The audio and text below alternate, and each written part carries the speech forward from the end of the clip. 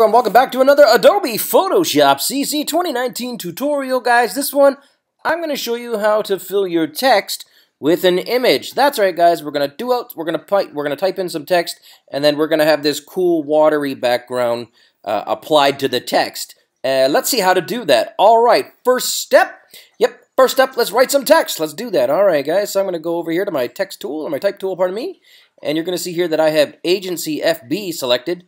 You can select any old one, but I like to use Bolder Sans Serif, and the bolder the better. So let's go ahead and just type a word. All right, let's call this Curtis Pike. All right, that's my name, and wear it out. I don't mind. Okay, here we go. I'll center it. Now, the next step I want to go is I'm going to make it bigger. So here we go. I'm just going to drag this out here, and you will notice, if you're following along with me, you'll notice that as you drag it, it automatically proportions it, or it scales it correctly. In the past, you had to hold down the Shift key. You no longer have to do that. It's interesting. So, okay, let's just go ahead and make it bigger for demonstration purposes.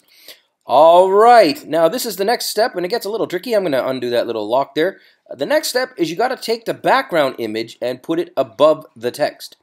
Now, the text is gone. We start to panic. Do not panic. Now what you want to do, there's a couple ways to do it. We're going to apply a clipping mask. Create clipping mask is what we do. So I'm going to go to Layer, Create Clipping Mask. Once you do that, presto, it is done. If you hear some snarling here, that's my puppy, and she just came over to say hi to me while I'm recording. Kimmy, I love you, but go play. Guys, that's it. Now, if you want to add in some cool backgrounds or whatever, go nuts. Easy to do, but that is how you do it, guys. It took about 45 seconds. Hope you liked this tutorial. I got a ton of stuff coming up. Thanks for watching.